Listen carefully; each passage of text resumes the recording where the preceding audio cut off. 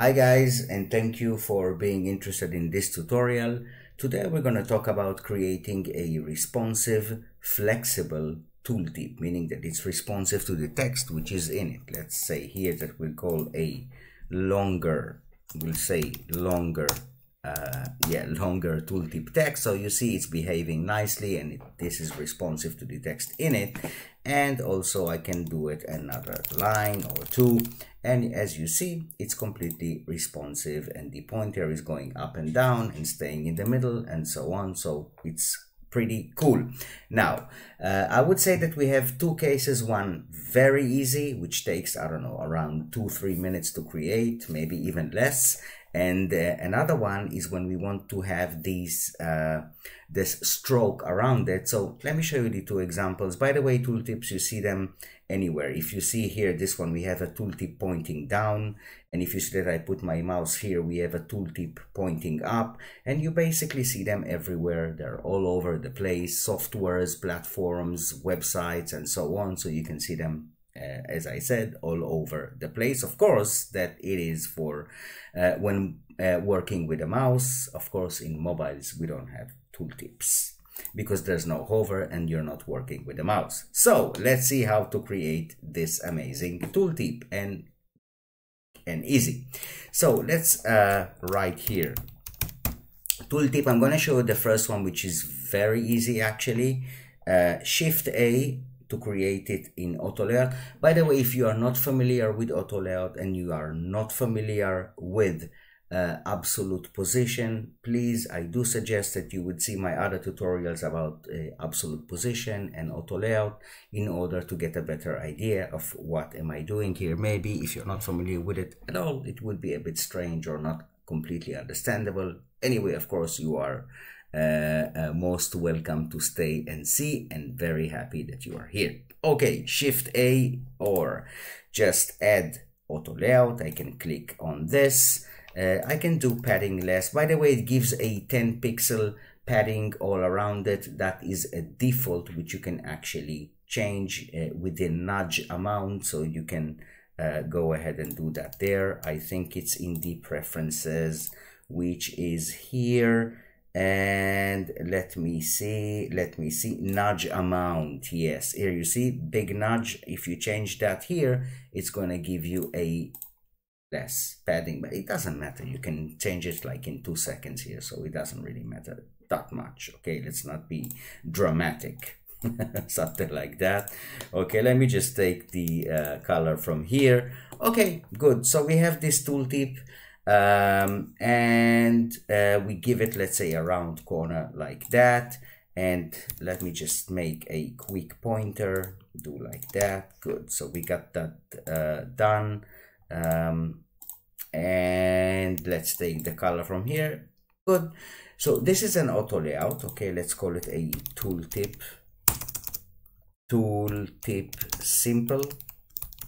Okay, so this is a tooltip. I'm going to just throw this one here. So what an absolute position does, actually, when I click on this one, as you see, absolute position, and you see a tooltip on absolute position as we speak.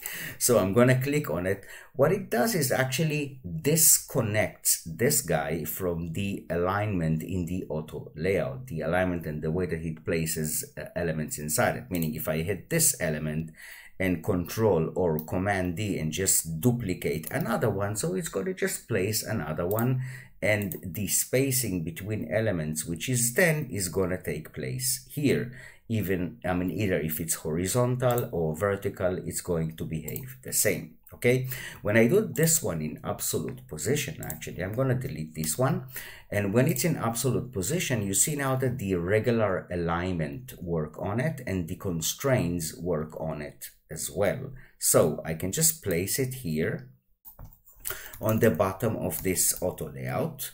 It still's okay. It went outside, so I'm gonna do it again. Absolute position. Yeah, it kind of like yeah. Okay, so now it's good. I see that. By the way, with this icon, you can see that it's in absolute position. I'm going to align it to the middle. It is already aligned to the middle. Constrain it to the center and the bottom. Okay, And now basically that's pretty much it. I mean, you have a tooltip. You can also make its round corners if you want. You can select this one and give it something like that or like that. It doesn't matter. And basically that's it. I mean, if I just do here longer text or break a line and so on, so you see that this one is already completely responsive. That's it, pretty much done. If you know how to do it and without my talkings, it really takes like 2 minutes to create it. Basically that's pretty much it. So let's give it again a tool tip. I completely messed it up. Tooltip. Yeah, okay, so that is done. We have the first one. Good. Now what happens if I want to have a stroke? Now this is where things get a bit messy, but just a bit, really just a bit. Let's see exactly how it goes on now. So basically, if I give this auto layout a stroke, let's give it a kind of like a red stroke. We can see it. Okay, you see that it has a stroke, but of course that the stroke goes around the auto layout itself, and this guy actually doesn't belong to this background of the auto layout. So we can give it a stroke even if it was a rectangle, which doesn't make sense to make it with a rectangle, but let's say that if I would have to give it an absolute position. Anyway, that's what we're gonna do next. But if I give this one another one, like another stroke, and go ahead and do like that, so you see how weird it looks. It looks really weird. Anyway, yeah, so we're gonna just undo that, and we have this tooltip, and let's see now how we can create this one with a stroke around it. Okay, so I'm gonna make a component actually of the background of it. I'm gonna do something like that. Let me just steal this guy. You know what, let's make another one, doesn't matter. Can make it bigger or small, yeah, something like that. By the way, if you guys wonder why I do not take the rectangle from here, I can. It doesn't really matter. I can take this polygon and just kind of like do like that and do like that. And if you want to have it, by the way, if you don't need the ability to kind of like, you know, make it like that, which now, yeah, it looks pretty weird, something like that, you can just flatten, right click and flatten, and then you lose this kind of like padding that it has around it. Anyway, I just created myself in the same amount of time, I guess, pretty much. So yeah, it's okay. Yeah, doesn't matter. Okay, so I'm gonna select them both, and I'm going to union these two together. So now it's kind of like behaving as one shape, but I'm not gonna flatten it. I'm gonna leave them separate. You will understand in a minute why. Okay, now actually let's give it this color, and I'm gonna give it now, by the way, when it's a union and I'm giving it the round corners, you will see that it rounds also these corners, which is pretty nice if that's what you want. So yeah, so that's good. And now actually look at that, we are going to make that a component and call it the tooltip. BG is a short for background. Okay, and what I'm gonna do here is I'm going to make the border of the component actually shorter than the union itself. Now still, now when it's in a component, sorry, so it's in a frame, and the constraints actually still work on these elements which are inside here, which this is exactly what I want. So I'm gonna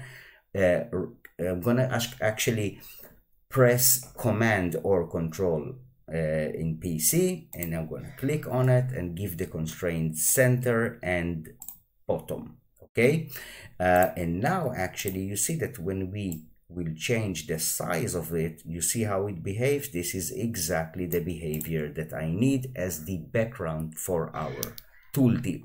More than that, I can give it a stroke. Plus, and I'm gonna let's give it a red stroke. Oh, sorry. I did a mistake. I didn't mean to give stroke the component itself. I meant for the union.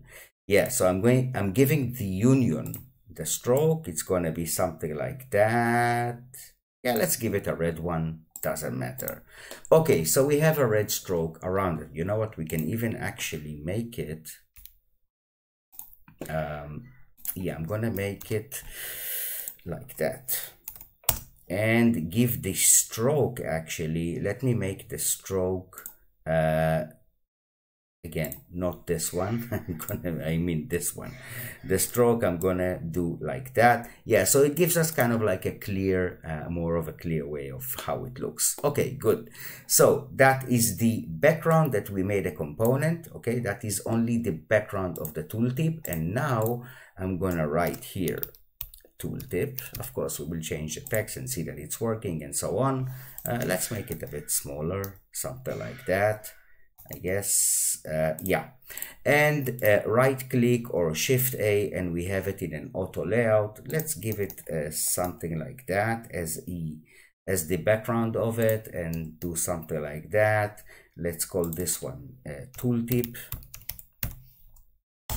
Okay, and now actually I'm gonna take an instance of this component that we made here, and I wanna take this instance and throw it in this auto layout. Yeah, just dragged it in the frame of the auto layout. By the way, sometimes if you see that when I'm trying to drag it into the auto layout, it doesn't always kind of like easily gets it. So it doesn't matter. You can just take it and drag it into the auto layout. That's it. Simple as that. Okay. So now we have this auto layout, and as you see, which looks pretty weird. This is not the result that we are expecting, but of course we are going to work with absolute position. So I'm gonna select this one. I'm gonna click on the absolute position, and as I do that, actually it becomes above the text, which is looking pretty weird in a way, because if you see here in the layers panel, it looks like it's below the text, but when it's in absolute position, it's exactly the opposite from what you see. So that is something to understand. I can drag it up, and now it's going to be again in the layers panel above the text, but actually on the screen it's going to be below the text. Okay, so I didn't create it like that. This is not my fault. Okay, so I'm gonna do it like that and like that, and good. Now what I'm gonna do now actually is I'm going to adjust the size of the tooltip background to the size of the auto layout, as you see, like that. Okay, manually adjusted. And as I said, when something is in absolute position, you can give it constraints, and this is exactly where we're heading, and this is what we want. So we give it a left and right constraint to the left and the right of that frame, which is actually not a component yet, but it will be. It doesn't matter to the behavior of it, and top and bottom. And now let's check how it's behaving. Longer text. Okay, good. So we're having a great behavior on it, same as the simple one, but now we have it actually also with a stroke. Okay, so let's just leave the longer text, and let's create it, make it a component. Even we can easily create more variants to it. So component, and I'm adding another variant. Let's call this one just down because it's pointing down. I'm reminding you, like this one. Okay, it's pointing down. Now actually I'm going to call this one up, and we can make it pointing up easily, just selecting the tooltip background, and I can just flip vertically, Shift V, and that's it. This is all it takes. Okay, so that's pretty easy. And now let's even this one bigger. I can select another one and just say left or right, left, and as you can imagine, of course, it's gonna point left. This is exactly what I'm gonna do with it. So I'm gonna rotate it with holding my shift like that.